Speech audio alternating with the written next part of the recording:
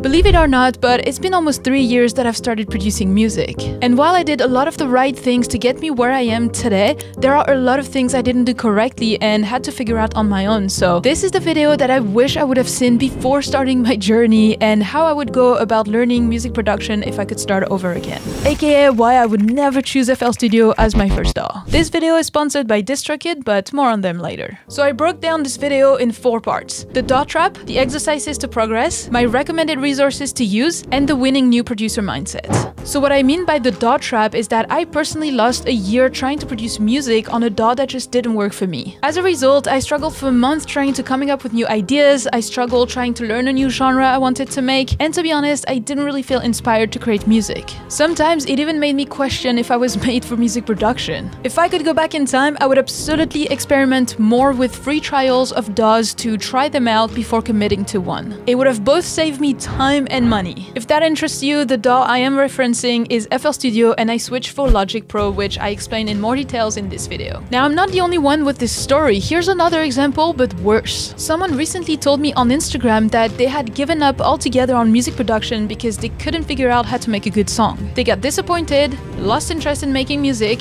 and thought that music production wasn't for them. Luckily, they gave it another try on another DAW this time, and everything went smoothly. Since then, they never stopped making music and they are enjoying their craft. That is how important choosing the right DAW for you at the beginning is. This is why there are multiple options for us to choose from, so take advantage of it and try different ones before committing to one. It's like dating, really. In terms of exercises, what to do, what to learn, here's what I recommend. Number 1, do not skip music theory. It is so much more important than you think. You cannot make an emotional song if you don't know which chord progressions, key, or note achieve that results the best. I personally spent 1 month going over Tone Jim's Basics of Music Theory course before I even started producing music, but to be honest, it's not enough and I would spend more time on it, or at least continue learning about it on the side of music production. Music theory will help you take your songwriting skills to the next level, you will produce songs with more intention, therefore they will connect and grab your listeners more, and you will be able to put more storytelling into your tracks. As an example, just a few weeks ago, an intermediate music producer just messaged me on Instagram telling me that she was going to stop producing for a little bit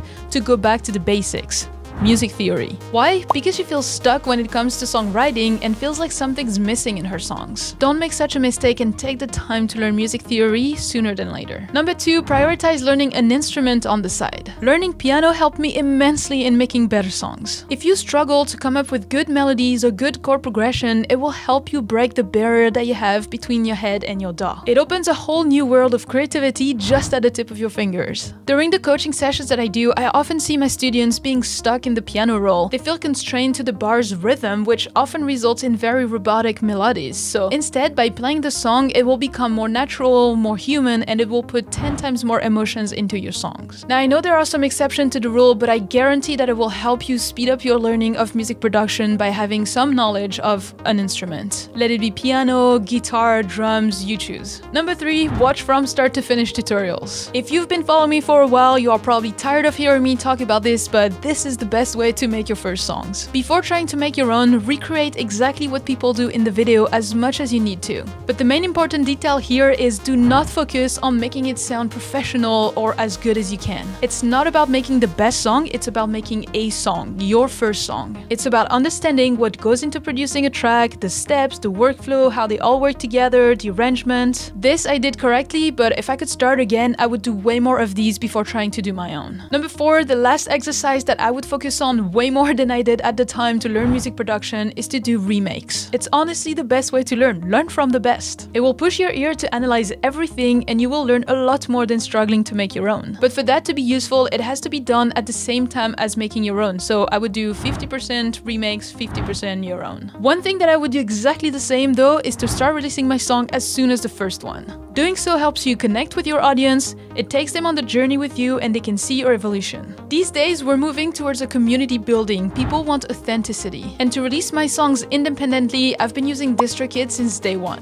DistroKid is the music distributor that allowed me to distribute my songs to all streaming platforms like Spotify, Apple Music, Tidal, Deezer, Beatport, and many more. The reason I chose this one is because their subscription model allows for unlimited uploads. You don't have to pay every time you want to release a new song, which is making it the cheapest cheapest option if you release more than 3 songs per year. The upload process is very simple, they guide you through it, it helps you generate promotional content for your song, including a pre-save page, and I honestly never had any issues with it. In order to be able to choose the release date, you do need to be on the Musician Plus plan, which is the one I took, but don't worry, I got you. You can get 7% off your first year by using the link in the description. Now, in terms of resources, the internet is filled with educational content, which sometimes results in us feeling lost and not really know where to go. To make it simple for you, I highly recommend paid online courses. I know it's probably not what you want to hear, but I have to be honest, and they're paid for a reason. It's because they're great and they work. They are such a time saver. One thing I did correctly was to start instantly with a masterclass. I took the one from Studio with Kaigo and documented everything if you want to check it out, but this class gave me a 6-month worth of progress in just 30 days. They made me so productive by having deadlines and projects to hand off, plus it motivates you as you are with other people going through the same program, sharing your progress and songs. Now, this one is just an example and what I did, but I highly recommend courses that have a private community and projects to hand off,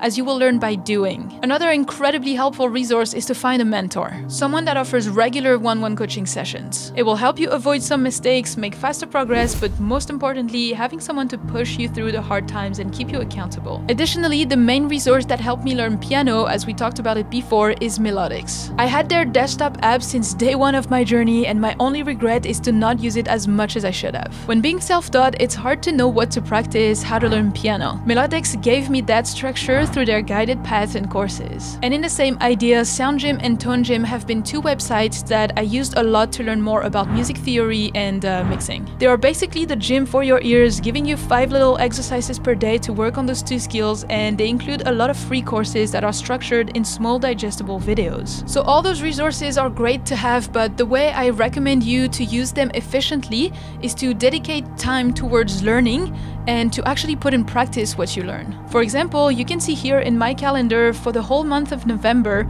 I had time in the morning before work to watch a couple videos from the free music theory course on Tone Gym. Alright, now the last part, and in my opinion the most important, having the correct mindset as a new producer. I know you're probably tired of hearing that word mindset, but it is truly what will make the difference between someone that will succeed at learning a creative skill and someone who won't. Having the correct mindset from the beginning will make sure that you enjoy the journey more and don't give up. First of all, learning music production takes time, and you need to be okay with that. You will not produce the next Martin Garrix track in the next 5 months. It's just not realistic. Try to reset or manage your expectations so you don't get disappointed. I see many new producers trying to focus on making the best sound ever or trying to focus on achieving the best professional mix, whereas they haven't even made one song yet. At first, you should focus on the composition stage of producing music rather than how it sounds. The quality will be something that you take care of later down the road. Speaking about time, at first it is going to require a lot more effort the time you get past the first hurdles of learning music production. It will get easier over time, but you need to get the reps in and to show up every single day over a long period of time. A great book I read that helped me understand this concept is The Compound Effect by Darren Hardy. From that day, I knew that I was embarking on a journey for years, not for weeks, and I was very excited about it. Another important tip that I have for you is that rejection will happen. It's unfortunately part of the game. Music is very subjective, and what you make will not be liked by everyone. Even your favorite artists have people that don't like their songs. It's just taste and colors. Try to remember that every time someone doesn't like your music, to try to not let it affect you and not give up. Finally, as I've been sharing my journey on social media from the beginning, I got to talk to a lot of beginner or aspiring music producers. One common trait I noticed is that they often ask me questions that they could have easily Googled and get the answer in just 30 seconds. I've fallen into the trap myself, but my point here is that you have to be curious and a problem solver. Can't find how to automate a serum knob in Logic Pro? Google it. Your DAW is getting stuck at the opening of a project?